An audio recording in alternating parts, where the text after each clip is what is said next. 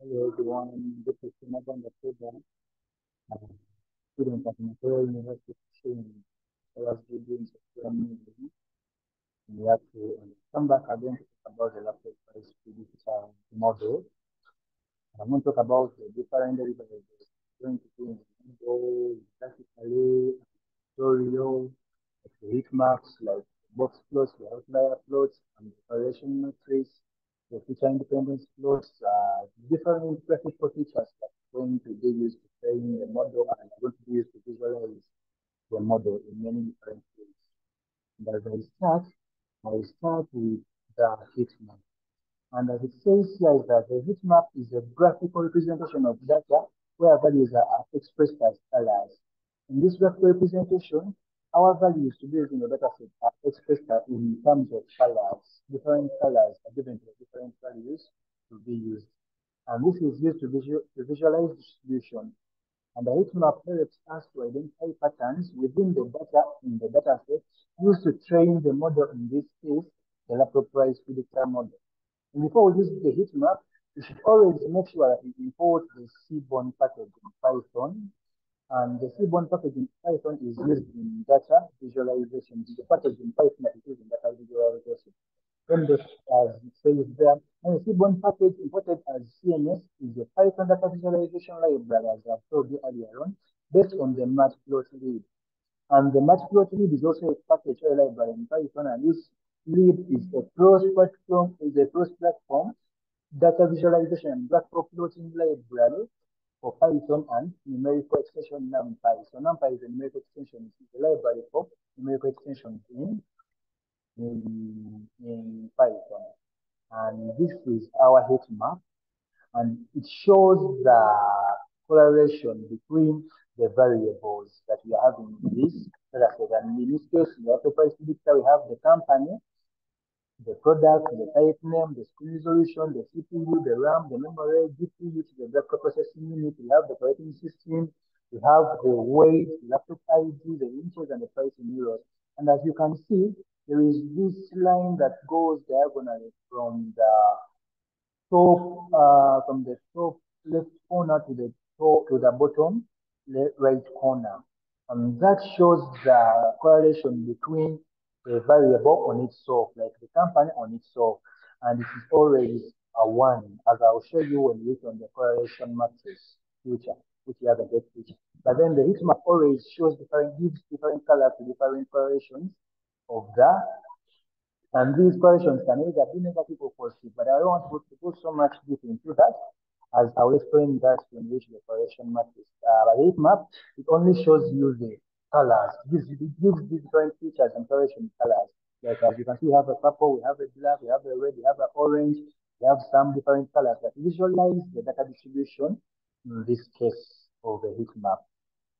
And as I go further, we have the correlation matrix as I've been talking about. And you have to notice that the heat map always comes from the correlation matrix, or from the correlation matrix. And the correlation matrix is a table containing of correlation coefficients between variables in a data set. And this is most of the time used to produce or visualize data. Using the heat map, you're seeing it always visualizes data using the heat map. So it is always, okay, they always produce each other. Either heat map produces a correlation matrix or the correlation matrix produces a heat map. But both of them visualize data. And which is explained previously in slide 2, as I told you, just previously explained the heat map. And each cell in the table represents a correlation between the variables. As I've explained to you in the heat map, and this is a powerful tool used to summarize a large data set, identify and visualize patterns in a given data. And this below is the correlation matrix in form of a table in tabular form. As you can see, price is a 1, we have the CPU is a 0.5, we have the GPU is a 0.4, we have the score correlation. Okay, you can see that this one, different data is visualized in either positive or negative.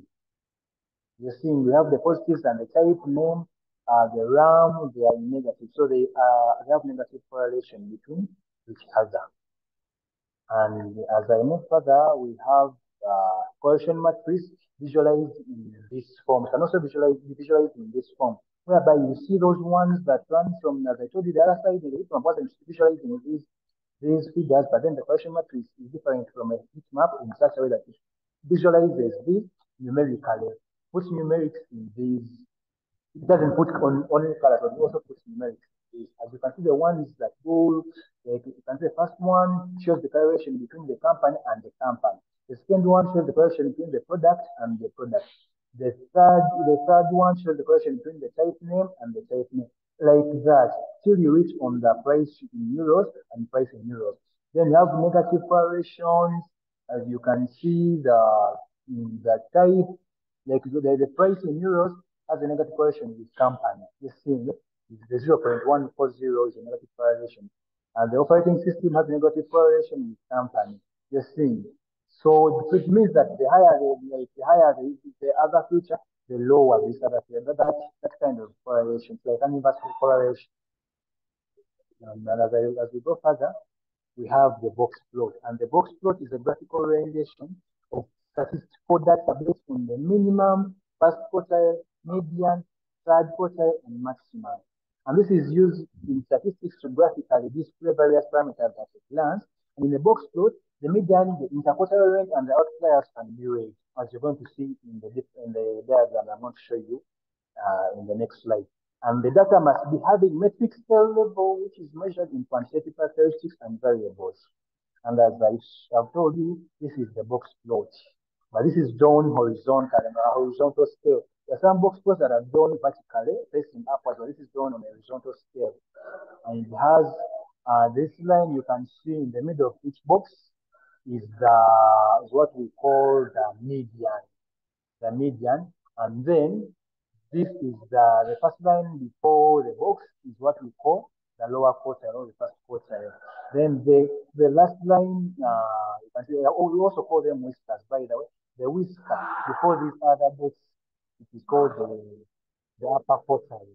So the range has the interquartile range, which is the median, has the lower quartile, and has the upper quartile. And these are called whiskers. These two lines you see extrapolated from the boxes, and you can see they call the visualization of this box plot. Yeah, that's it. When you go to the feature independence plot, it says that this is a representation of how the different features in the data given are to be used, relate, and change as a result of the change in the other. What do I mean by this? We have different graphs right now. These are histograms, and they show the feature dependency. How the company depends on the screen resolution, how the product depends on the CPU, how the type name depends on the RAM, like different features depending on each other. This is what it shows. So as you can hear, the name that feature independence, it only shows how different features depend on each other, or to use the maximum results model. We have the outlier plots, and this is the value that lies in both extremes of the data. This is always visualized by the box plot where the outliers are the points that extremely appear on the far extreme from the whiskers of the plot. As I told you, in the box plot we have those whiskers. But then these outliers either appear on the far extreme of those whiskers, either the lower whisker or the upper whisker. And these points are always outside the whiskers of the box plot. And a positive skew occurs when the data set contains values much greater than the mean. The mean is always within the box. And then while the negative skew always occurs when the data set contains values much less than the mean. And as I'm going to show you, these are the outlier plots. These are the outliers. They are always extrapolated from the whiskers. But in this case of the laptop price prediction model, the whisker, we only have the positive skew. Positive skew, as I told you, the positive because we only have the values that are always much greater than the mean. That's why they are on the right hand side. So if at all this heat map, this box plot was drawn vertically, it would be on the upper side of the box plot. But here we have them on the right hand side, not the left hand side. So we only have positive skews of outliers. We have the illustration of the patterns of interest, and this is illustrated by the scatter plots. As you can see here, we have the illustration of the interest, like patterns of interest between the price in euros and the CPU. We have the price in euros and the screen, whereby the price in euros and the CPU has a positive pattern, has a positive flow, like it is like positive gradient. While this the price in euros and the screen resolution has a negative. You can see as we are moving from the left to the right, is the negative slope, which is a negative. The exploration and data cleaning, this says that my data set did not need any of this feature only because it didn't have any number values. And the major aim of us doing this is to always remove these unnecessary values and null values from the data set that may cause noise and sometimes can cause inaccuracy for training the model, like testing and validating the model or the data set. And as a result, my data set has all columns, all classifications, and rows fields. So we don't need this feature of data cleaning. Oh, we don't have any unnecessary values for us to clean the data. Now we have the data splitting into training, testing, and validation, whereby data splitting is normally done to avoid overfitting of the model. We split the data into the training and testing sets to evaluate how well our machine learning models perform. This is done under supervised learning technique, and as I told you, supervised learning technique is a technique whereby you have some data to train the model. There is some previously used data to train the model, so already there. So for it, the work of the model is to learn from this training. And as a result, like of this, we already having the data used to train the model so that it can help us predict the accuracy and evaluate the model. And this is my code that shows, as I told you, I use the random forest regressor to fit the model. And the random forest regressor is a supervised algorithm that uses symbol learning in method or in like it uses a symbol learning method for regression. And as you can see, we have the training data. We're going to split our data set into the training, the testing, and then the validation. And at this point, where you can see the 76 is where we split our data into the training and the testing fields. So we moved, we fitted our model where we imported the SK, the symbol, import random forest regressor, so we are importing our model. Then after we created a variable that can help us to fit our model for us to be able to train our model. So we use the random forest regressor as a code to fit our model. And afterwards, we had to print our accuracy whereby we use this code of forest to explore and the X-train, Y-train, give us that accuracy, and then we have this one also give us that accuracy. And that's all about our model that we use to train profit, this laptop polarized predictor model.